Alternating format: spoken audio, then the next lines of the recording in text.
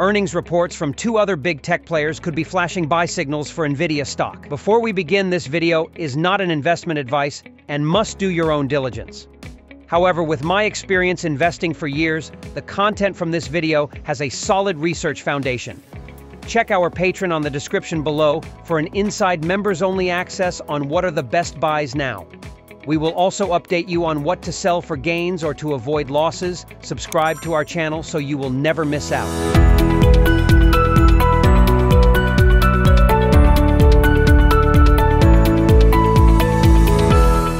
Nvidia, NVDA 12.81% stock, posted a big gain in Wednesday's trading session, up by 12.8% at the close, according to data from S&P Global Market Intelligence.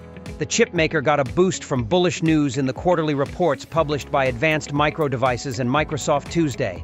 Both high-profile tech players beat expectations for sales and earnings, and each shared additional details that bode well for Nvidia. Is it too late to buy Nvidia stock? In its Q2 report, AMD touted a 115% year-over-year revenue increase for its data center segment.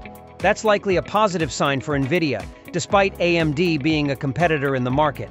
Nvidia is by far the leader when it comes to making high-powered graphics processing units, GPUs, for data centers and artificial intelligence, AI applications, and AMD's second quarter results signal that demand in that category remains robust.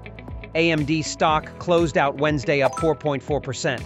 Microsoft stock actually fell 1.1% after its Azure cloud segment missed some analysts' expectations, but the software giant had good news for Nvidia investors.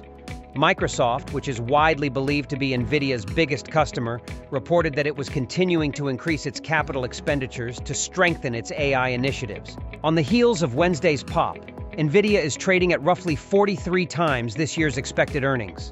That's a growth-dependent valuation, but it doesn't look exorbitant when viewed in the context of the company's recent performance, competitive strengths, and untapped growth opportunities.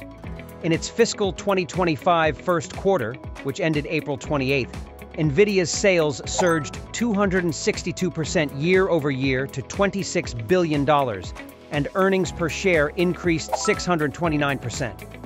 For fiscal Q2, management's guidance was that sales would increase by 107% to $28 billion, and it's likely that its earnings per share will once again more than double. The company is scheduled to publish its fiscal Q2 results after the market closes on August 28.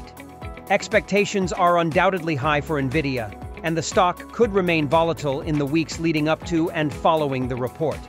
But signs suggest that demand for its hardware has remained strong, and the release of the company's next-generation Blackwell chip platform looks poised to be a major performance catalyst for it later this year. Give us a like if you like our video, subscribe and ring the bell to never miss out.